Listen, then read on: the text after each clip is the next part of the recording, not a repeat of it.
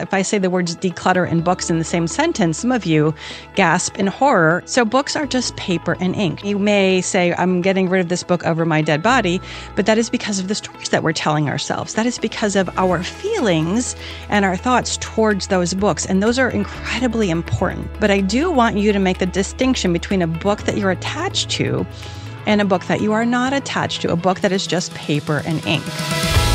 You are listening to the Decluttering Club podcast.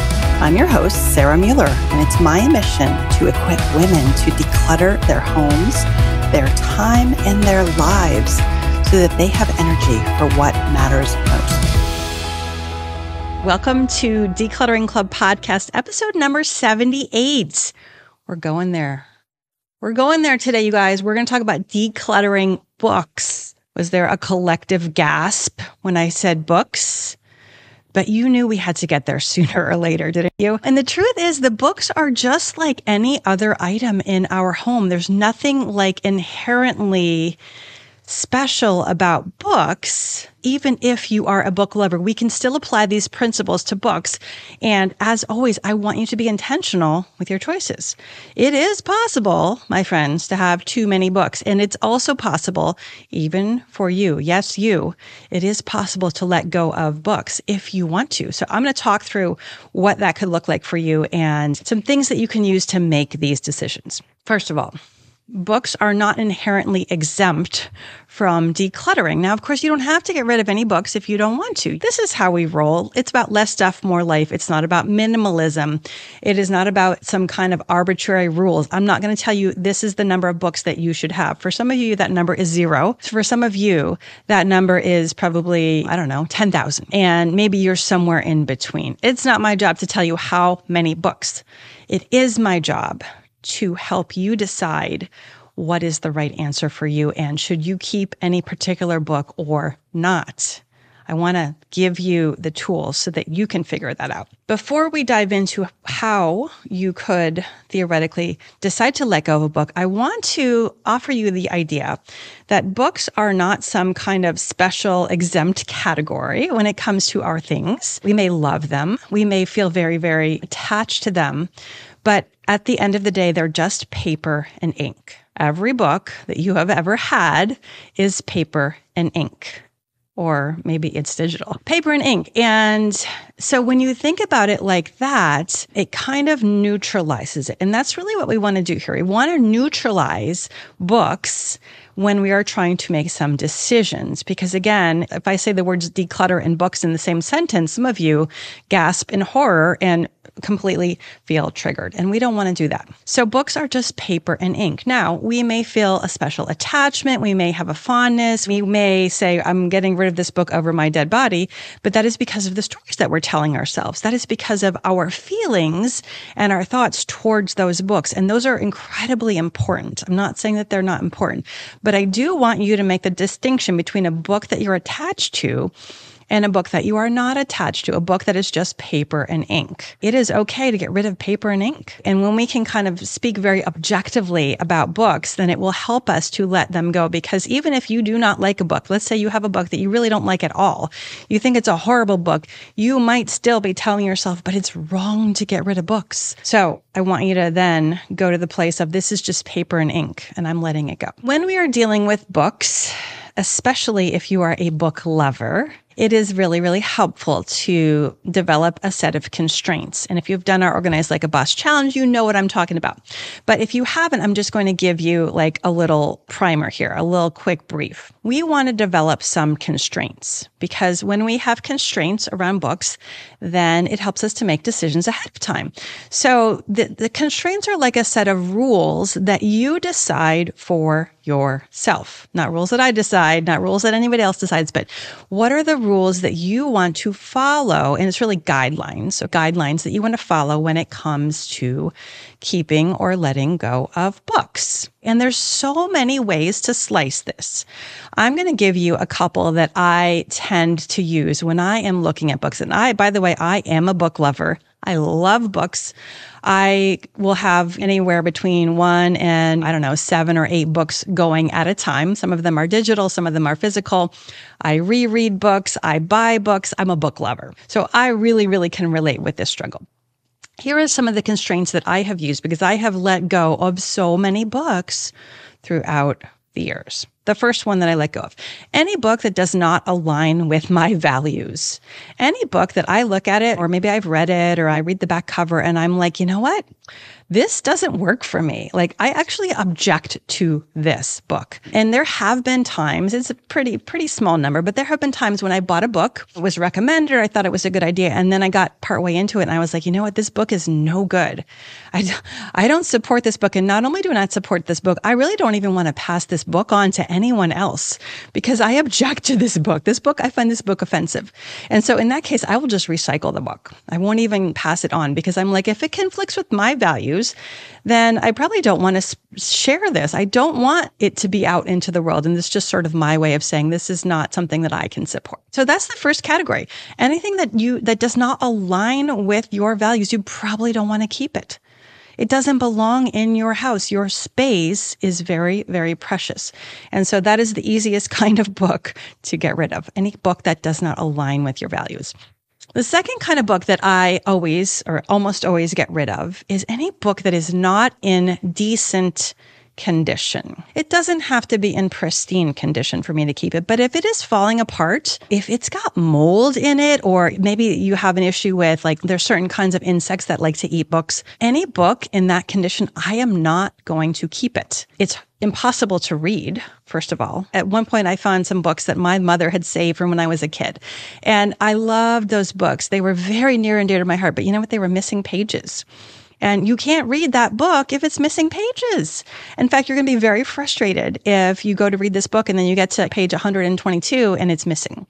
That's not cool. So those are the kinds of books that I will also recycle. You may make an exception, of course, if you have a rare book. If there's a book that's a first edition or whatever, if it's signed and it's missing pages, or maybe it has some mold damage or mildew, you might want to take it and have it be professionally restored. I'm not talking about that kind of thing. I'm just talking about your everyday run-of-the-mill books that are not in good shape. You're not going to be able to reread them, or they might even, if it's a mildew issue or an insect issue, it might spread to your other books.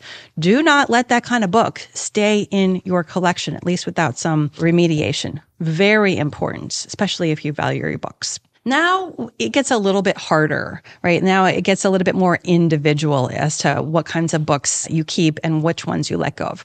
For me, what I decided to do is I decided to put a constraint and say, I'm going to keep books that I can honestly see myself reading again. Do I think I might want to read this book again? And if it's even a maybe, I am going to keep it. That is me. I have room in my house and I'm a reader. And so I'm happy to err on the side of, I guess, what I would say caution in terms of if it's a maybe, I will keep it. If it's I really don't see myself reading this again, then I'm going to be happy to pass this book on. And that is the beautiful thing about books, is that you can spread so much joy by passing them on. How fun and exciting is it to give books away? And we're going to get to that in a minute. But again, so for me, I use this rule of thumb. Do I see myself reading it again? I have allowed myself to be very, what would you say, conservative, and allow a lot of leeway. You might say, I only have this much room for books. I want to be bringing new books in the door, so I'm going to be a little more strict with this rule. And I'm going to say, do I see myself rereading this book again during this year, or some other kind of tests like that? You can narrow or widen that rule to fit your storage needs. That is a really, really useful constraint that you can apply. What are some other constraints? For me, other ways that I have decided to keep or let go of books, I do have some books that I loved reading as a kid, and I read them to my kids. And it's a very small quantity. It's probably under 20 books, but I do have a very small set of books that I'm not going to be reading them again anytime soon, but they are special to me and they do have a place in my house. And these are mostly like children's books. So I have decided to keep them. Now, I don't know if I'm going to have grandkids someday. I hope, Lord willing, that I will, but that's not why I'm keeping them. I am not keeping them because I'm like, when I have grandkids, I'm going to read these books. That's not really it. I'm just keeping this particular set of books because I feel like it's important to me and they have a special place in my heart. And again, I have the room and I'm going to be honest with the fact that I'm probably not going to read these books again, but it's important to me to keep them. Other ways that you can go about doing this process. You could decide by category. So for me, I spent a lot of time collecting gardening books at one point, and I'm still super into gardening. I love gardening. I do still have some gardening books, but I went through a period where I was like, I'm not reading the gardening books the way that I used to 20 years ago. I used to like pore over these books. Now, not so much. And they were just kind of taking up space in my house on my bookshelf. And I also kind of thought, I kind of feel bad when I look at these books because I'm putting restrictions on myself. And I'm saying things like, I should be reading these books and I really should be doing something with these books. And I didn't like that. So I actually went through and I got rid of all of the gardening and plant books that I had at that time. I think maybe I kept one.